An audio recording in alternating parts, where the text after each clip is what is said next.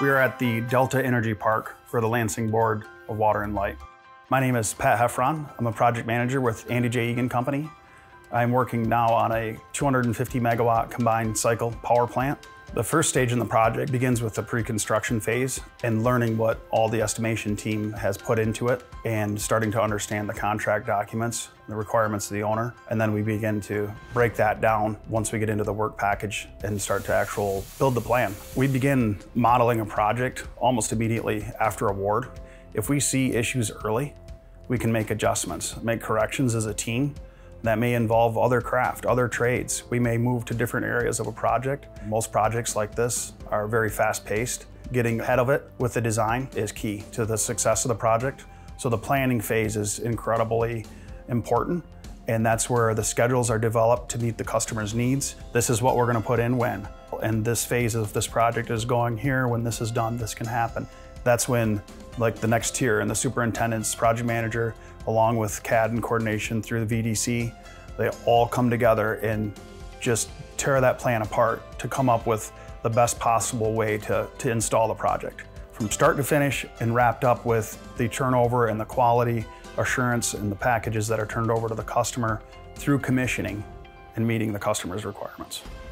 I do CAD drawings and work packages. The specifications come from the engineers, and then we incorporate them into our CAD system. We draw everything in CAD, and then we break it out into little pieces, and then I take all the little pieces parts, and I make drawings that represent elevations and center to centers and pipe types and what type of hanger goes on it and what the weld procedure may be, you know, just verify that it's correct. And I create drawings for the guys in the field to install the piping.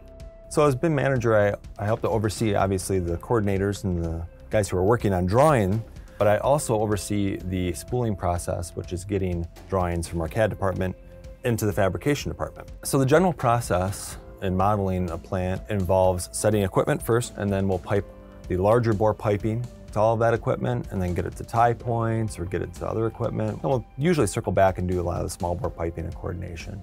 As that happens, we're obviously concerned about the other trades, if there's fire protection, electrical, some of the civil. Once it is fully coordinated and clash-free, we'll then take the model and extract portions of that model and send those into fabrication through the spooling process. I'm overseeing all the fabrication in the shop, and I'm also a CWI on checking all the welds and making sure that every spool is built correctly.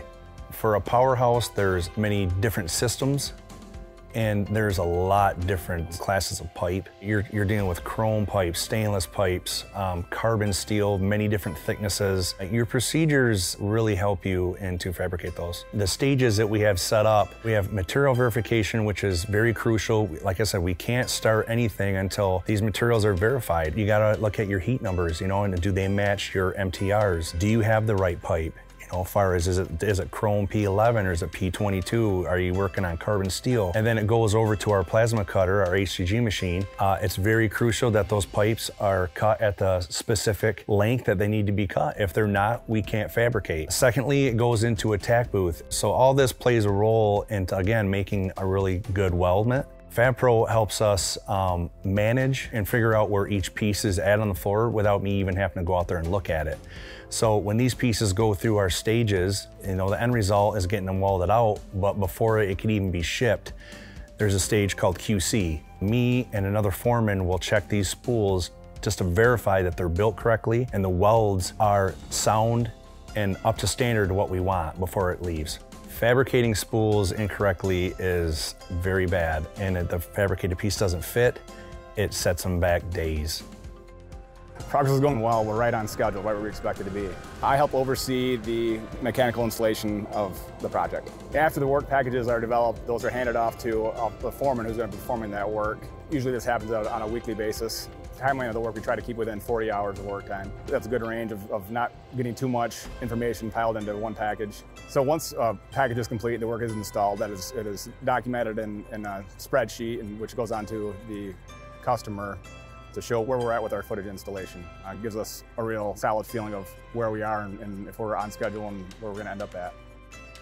That installation progress is recorded from start to finish, and the information we get is tracked on a daily basis down to the foot of pipe, a certain weld, or how many spools or how many systems or isometric drawings have been put in. And at any time, we can show that transparency to the customer so they can have the confidence that we are where we say we are. I think Andy Egan communicates with the customer well, and the guys in the field well, and they provide the tools needed on the job to get it installed properly. So right now, everything that I have QC that's come out of this shop to the powerhouse has been 100% accurate. For us to get the model correct and accurate gives not only our customer confidence, but also gives our field guys confidence as well that what they're installing is there to stay. Egan's a 100-plus-year-old company now, and many of the employees have been here for decades. And that experience has beat processes up. And for lack of better terms, it's been tried and true.